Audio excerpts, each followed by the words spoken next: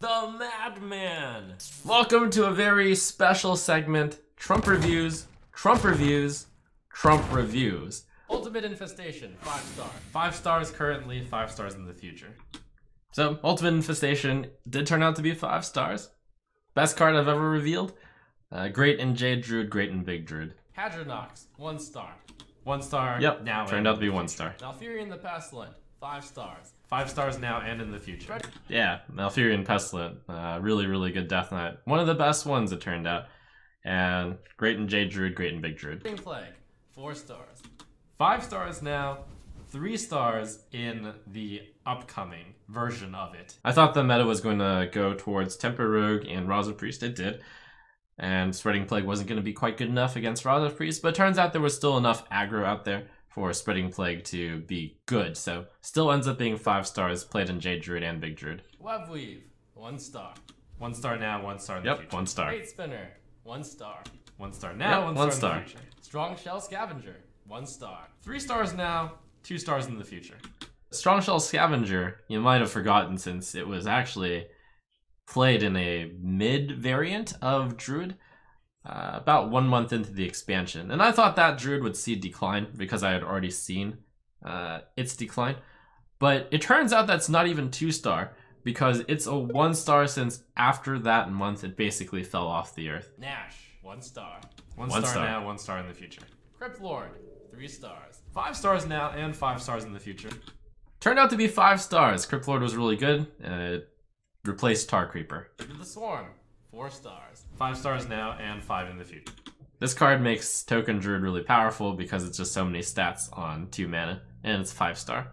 Just like Crypt Lord. Abominable Bowman, 1 star. 1 star 1 now star. and in the future. Deathstalker Rexar, 3 stars. 4 stars now, 5 stars in the future. Deathstalker Rexar ends up being 3 stars. Midrange Hunter is a tier 3 deck, and Deathstalker Rexar is not in all midrange Hunter decks. It's kind of a tech choice. You can go bigger, you can go more aggressive. Deathstalker Rexar is not a card that defines a midrange Hunter deck. So 3 star clearly. Corpse Widow, 3 stars. 1 star now, 1 in the future. So Corpse Widow actually did see a little bit of experimentation post-nerf, and then it fell off in popularity, so it's accurate to call it a 2 star card. Exploding Bloatbat, 1 star. 1 star now, 1 in the future. Yeah, 1 star. Professor Putricide, 1 star. 1 star now, 1 in the future. 1 star indeed. Shark, 1 star. 3 stars now, 4 in the future. It was expected to go up in popularity because Hunter didn't get hit by any of the nerfs, and Bear Shark was in all of the Hunter decks. Bear Shark is still in all the Hunter decks, but I don't think it is defining of a Hunter. I don't think it's that great a card in that deck. And Hunter is a tier 3 deck, so we're gonna rate Bear Shark 3 stars. Stitch Tracker, 1 star. 3 stars now, and 3 in the future. Stitch Tracker did see a decent amount of experimentation after the patch changes. However, it's fallen off because Hunter either is going more aggressive and there's no place for Stitch Tracker, or actually Stitch Tracker is just too slow. So it ends up being a 2 star card for having seen a decent amount of experimentation but falling out of popularity. Toxic Arrow, 1 star. 1 star now. 1 star lol Toxic Arrow. Venom Strike Trap, 1 star. 1 star now 1 star. and in the future. Play Dead, 1 star. 1 star now and in the future. While this card did see a little bit of experimentation, not really enough to... Actually, we will go for 2 stars because it did see some amount of play legitimately at higher levels. And it is pretty good with Devilsaur Egg, as it turns out. In the case of anything being 1 star versus 2 star, I'm going to try to round up to 2 stars. Frostlich Jaina, 2 star. And 2 stars now, and 2 stars in the future. So Frostlich Jaina was in a really bad spot because a Control Mage simply didn't manage to outvalue Jade Druid. It would lose all the time to Raza Priest. But it turns out that Control Mage managed to make it to a tier 3 deck, and it is a deck carried by Frostlich Jaina. So this is a 4 star card. And if you think Control Mage is actually a tier 2 deck, which some people will argue, then you could even argue it's a 5 star card. It carries Control Mage so hard that maybe it even deserves a 5 star rating just by itself, even though it's a tier 3 deck. Glacial Mysteries, 1 star. 1 star 1 now star. And in the future. Syndragosa, 1 star. 1 star 1 now star. and in the future. Ghastly Conjurer, 4 stars. 3 stars now, and 2 in the future. So this card actually ends up being a 3-star card as a tech card that sees play sometimes in Secret Mage. I love the design of this card. It's just the right level of power where it comes in and out depending on whether or not you want to tech against aggro. Frozen Clone, 3 stars. 1 star now and 1 in the future. Yep, 1 star. Simulacrum, 2 stars. 3 stars now, and 3 in the future. Yep, 3 stars as a card that does see consistent play in the tier 3 deck of Quest Mage. Gold Wraith, 1 star. 1 star now and in the future. 1 star. Doomed Apprentice, 1 star. 1 star now and in the future. 1 star. Ice Walker, 1 star. 1 star now and later. Yep, 1 star. 1 star. And this one's 2 stars now and later as well. This one actually ended up being one of the special cases where it was a 2-star card rightfully because it did see some amount of experimentation, serious experimentation in Secret Mage, but it has since fallen out of favor. I actually think Breath of Sindragosa and Cold Wraith both have potential, given a little bit more good freeze effects to actually see play though. But yeah, this one's 1 star. Uther of the Ebon Blade, 5 stars. 2 stars now and also later. So one of the ideas that I had for the strongest deck unfortunately didn't come to fruition because the Jade Druid and the Raza Priest just outvalued it too much. Just too slow. So ended up being 2 stars as a deck that's way in tier 4. Like really low in tier 4. There's just some people who love playing Control of Paladin are still playing Uther. Guard, 1 star. 1 star now and later. Blackguard was one of the toughest cards to rate 1 star initially, but it does end up being 1 star. Bolvar Fireblood, 4 stars. 1 star now and later. Bolvar ends up being 1 star. Light Sorrow, 1 star. 1 star now and later. Yep, 1 star. Arrogant Crusader, 3 stars. 1 star now and later. 1 star. Chillblade Champion, 3 stars. 3 stars now, 2 stars later. Chillblade Champion is 2 stars. It sees occasional play in the tier 4 deck of Hand Buff Paladin. Howling Commander, 1 star. 1 star now and later. 1 star card. Conviction, 3 stars. 1 star now and later. Yep, 1 star. Desperate Stand, 1 star. 1 star now and later. 1 star. Righteous Protector, 5 stars. 5 stars now, 4 stars later.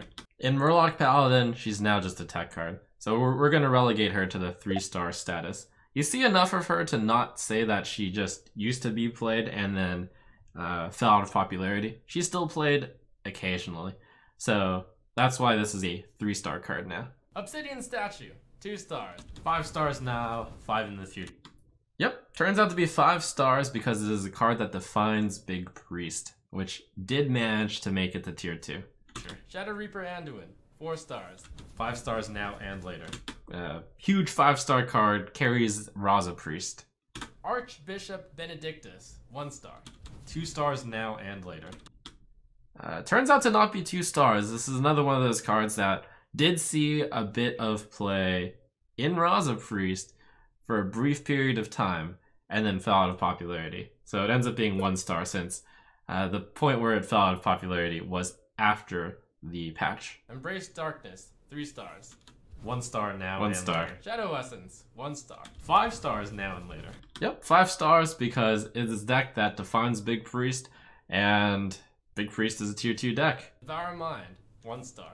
1 star now and later. Devour Mind sees a very, very small amount of tech into Raza Priest, into Big Priest. Enough that I'm willing to call it a 2-star card. Personal opinion, it's no good at all, and it's probably would fall out of popularity, but hey, that's the point of the 2-star rating. Eternal Servitude, 3 stars. 5 stars, 1 now and later. Yep, 5 stars is another one of those cards that was really defining a Big Priest. Acolyte of Agony, 1 star. 1 star 1 now star. And later. Spirit Lash, 1 star. 4 stars now and later. So the reason why I initially called it 4 stars is because it was only a 1-of in Raza Priest. And I was going to say, okay, if it's just a 1-of in that deck and it's not even that good, well, just 4-star. But it turns out that it started seeing play in Big Priest as well, which definitely pushes it into 5-star territory. Shadow Ascendant, 1 star. 1 star now and later. Shadow Ascendant, we're going to rate a 2-star card because it is in a very fringe deck right now. It's in a deck called Zoo Priest. It runs powerful cards, such as this one, and Cabal Talon Priest, and it actually managed to find some bit of a home for it. Valyra the Hollow, 5 stars. 4 stars now, 3 stars later. Valyra the Hollow gets a 2-star rating as a card that Didn't really pan out, fell out of popularity. Spectral Pillager, 1 star. 1 star One now star. and later. Bone Baron, 1 star. 1 star now 1 and star. later. Lillian Voss, 3 stars. 1 the Lost Boss gets a 1 star. Forge Haunter, 1 star. 1 star now and later. Shadowblade, 1 star. 1 star now and later. A last minute surprise here has Shadowblade actually getting a 3-star rating as a very valid tech card in Tempo Rogue. Plague Scientist, 1 star. 3 stars now, 4 stars later. Ends up being the same rating as Shadowblade at 3 stars. Also a valid tech in Tempo Rogue. Also not very popular in Tempo Rogue, but a valid tech nonetheless. Legion Poison, 1 star. 1 star now and later. 1 star. Roll the Bones, 1 star. 1 star now and 1 later. star. Doomerang, 1 star. 1 star. 1 now star. And later. Nope. A lot of people laughed at me for rating all those rogue weapon things at 1 star, but who's laughing now? Fury Giant, 2 star. 1 star now and later. That was a 1 star. 1 star. 1 star now and later. 1 star. Roll Deathseer, 1 star. 4 stars now and later. Yep, it ended up being 4 stars after all. But this card isn't quite unfair enough to push into the 5-star category, I think. Voodoo Haxer, 2 star. 1 star now and later. 1 star. Avalanche, 1 star. 1 star now 1 and star. later. Icebreaker, 1 star. 1 star now and later. 1 star. Jakari Defender, 1 star. 1 star now and later. Cryostasis, 1 star. 1 star now and later. Ice Fishing, 2 star. 1 star now and later. Burlock, 1 star. 1 star now and later. Haha, free Shaman. Blood Reaver. Poor Shaman. Gul'dan, 1 star. 4 stars now and later. This card is a 5-star card. It is run in Control Warlock, which is where pretty much everyone thought this card only stuck in, and if it were only in Control Warlock, it would be a 4-star card because Control Warlock is a tier 3 deck, and it defines it. But to everyone's surprise, this 10-mana card, it's a great card in Zoo, as it turns out. No one saw that coming. So, 5-star card. Blood Queen Lanethel, 1 star. 1 star now and later. 1 star. Despicable Dreadlord, 2 stars. 4 stars now, 5 stars later. Yep, 5-star card is a card that's run in both Zoo as well as Control Warlock, and it's very powerful. Treachery, 1 star. 1 star now and later. It is 1 stars. I was almost tempted to give it 2 stars because it does see a little bit of play in Legend ranks, but I'm convinced that it's entirely memes. Unwilling Sacrifice, 1 star. 1 star now and later. 1 star. Foul Fiend, 1 star. 1 star now. Similar to Treachery, this is only in the meme decks, so it is going to get a 1-star card. Later, Defile, 1 star. 4 stars now, 4 stars later. Yep, it's a 4-star card. Is a card that's great in Control Warlock and defines it, but Control Warlock is a tier 3 deck, so 4 stars. A lot of people are giving the lulls on this, but I'm going to repeat again what I said in the Trump Reviews. Control Warlock barely made it to tier 3 yet again. So I was almost right yet again, because if Control Warlock kind of falls off to tier 4, that's a 2-star card. Almost doesn't see play, but sees just enough play for it to be 4 stars. Drain Soul, 1 star. 3 stars now, 4 stars later. Drain Soul ends up being closer to a 3-star card because it's not in all copies of Control Warlock. Gnome Ferradu, 1 star. Really big surprise. 2 stars now, 3 stars later. Ends up being 2 stars now because Gnome Ferradu did see a little bit of a resurgence in Control Warlock as a valid way to win, but it has since not been as popular. Fun fact though, Tempo Storm used Gnome Ferratu to win the last week of Trinity series. And a Control Warlock Mirror, really good in that matchup. Sanguine Reveler, 1 star. 1 star now and later. Scourge Lord Garrosh, 4 stars. 5 stars now, 5 later. Ends up being a 3-star card. Let me start off by saying that of all the classes, Warrior is the only class that does not get any representation in a tier 1, tier 2, or tier 3 list. Granted, this goes a little bit against my own personal experience and belief that Dead Man's Warrior is actually a legitimate deck. In which case, Scourge Lord Garrosh would be a 4-star card, because it defines that deck. However, because I'm rating Dead Man's Hand Warrior as a tier 4 deck, we're going to rate Scourge Lord Garrosh as a 3-star card, as a card that defines this tier 4 deck. Rotface, 2 stars. 1 star now and later. 1 star. Death Revenant, 1 star. 1 star now 1 and star. later. Blood Razor, 5 stars. 5 stars now and later. Bloodrazor also gets the surprise 3-star treatment, but due to Bloodrazor and Scourgelord Garrosh both forming a core in control warrior decks of either N'Zoth or Dead Man's Hand, and both of those deck archetypes not actually being that successful, both of these cards will get the 3-star treatment. Mountain Fire Armor, 1 star. 2 stars now, 1 star later. This one gets a 2-star rating as it is in N'Zoth warrior decks, which are a tier 4 deck. Valkyrie Soulclaimer, 1 star. 1 star now and later. Bring 1 it star. on, 1 star. Huge surprise, 4 stars now, 5 stars later. So Bring It On ends up being in the Dead Man's Hand warrior, which ends up being a tier 4 deck.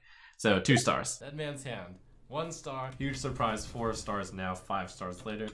And actually 2 stars. Forge of Souls, 5 stars. 2 stars now, 1 star later. 1 star because Fire War Axe got nerfed, so you can't even Forge of Souls anything anymore. But look out for this card in the future. And Animated Berserker, 1 star.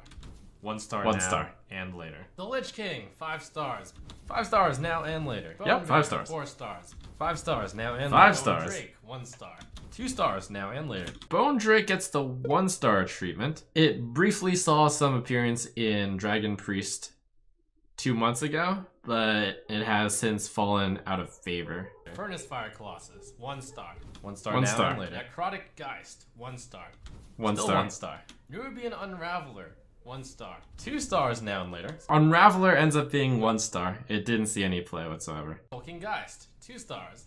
5 stars now and later. Skulking Geist is in fact a 5-star card. Almost down to a 4-star card due to the metagame shifting away from Jade Druid a bit. Bellweaver, 1 star. Still 1. Bloodworm, 1. 1 star. Still 1. Still 1. Cobalt Scalebane, 2 stars. 4 stars now and later. Turns out to be 5 stars. Cobalt Scalebane is a monster in Tempo Rogue. Corpse Razor, 1 star. Still 1. 1. Skelemancer, 1 star. 3 stars now and 2 stars later. Skelemancer ends up being a 1 star. It fell out of favor really hard 1 month into the expansion. Sunborn Valkyr, 1 star. Still Tomb 1. Lurker, 1. 1 star. Still 1. Venomancer, 1 star. 1. Still 1. Arphis, 1 star. Still 1. Corpse Taker, 5 stars. 5 stars now, 3 stars later. Corpse Taker actually saw a lot more experimentation and ends up in the 5-star category because Corpse Taker is in a major variant of Tempo Rogue. And it's even in a major variant of Murloc Paladin as well. You see some very interesting cards being included in order to include Corpse Taker, such as Stormwatcher, and even occasionally Grook Fu Master. Death Axe Punisher, 1 star. Still Grave 1 star. Chandler, 1 star. 1. Still 1. Grim Necromancer, 1 star. One. Still 1. Keening Banshee, 1 star. 1. Still 1. Mute Wagon, 1 star. Still 1. Funny, but 1. Night Howler, 1 star. Still 1. Phantom Freebooter, 1 star. 1. 3 stars now, but Oh. 1 star later. You're actually talking. Yeah, 1 star. It fell off because Pirate Warrior was no longer played. Prince Velenar, 1 star. 2 stars now, and 2 stars later. Actually, 3 stars now. It's a valid tech card in quite a few different decks, notably Control Warlock and Tempo Rogue. Good tech card if you're expecting a lot of aggro, because you can run Tempo Rogue with very few 4-drops. Rattling Rascal, 2 stars. 1 star now and 1 later. star. Serenite Chain Gang, 3 stars. Yeah, actually 3 stars now and 3 stars later. So this card ended up being 5 stars. In Zoo Warlock, where I'd like to think I popularized the card by combining it with Keloseth, but also to an even more surprising extent, it saw play in Tempo Rogue, because Prince Keloseth is that good that if you get a double buff on Serenite Chain Gang, it's really, really strong. Evolve Shaman also. Even some control decks just ran it as a 4-mana taunt card because 4 mana for 2/2/3s ended up being pretty good. Ticking Abomination, 1 star. Lol. Still 1. Wicked Skeleton, 1 star. Still 1 Sneaker, 1 star. Still 1 star. Akari Enchanter, 1 star. Still 1. Happy Ghoul, 1 star.